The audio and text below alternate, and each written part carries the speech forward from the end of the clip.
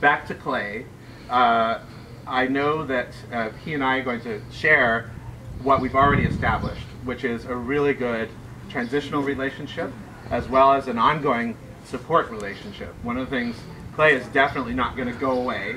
He is going to take a much deserved shift in his life and concentrate on things that he has had to kind of put second priority from the hard work that he's done with this organization. But he definitely, I can guarantee you, won't be able to entirely stay out of it. And I think you board members know that that's likely to be the case.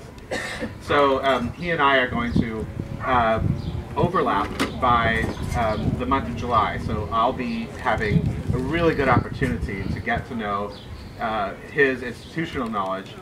I would say that both Clay and the board have really built the building blocks on which I can hopefully help bring it to a new stage.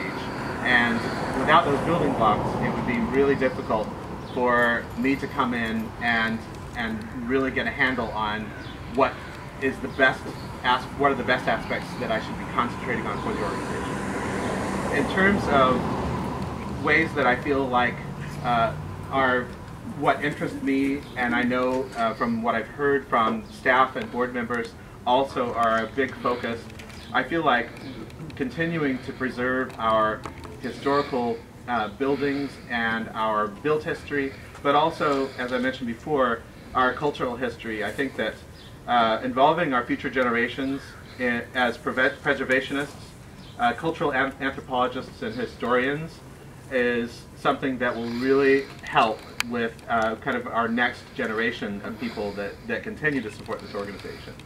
Also reaching out to a younger adult audience that will that maybe at this point is too busy in their own lives to pay attention to the built environment and to where we live in West Seattle, and finding ways to connect people to volunteerism and support and supporting these great causes.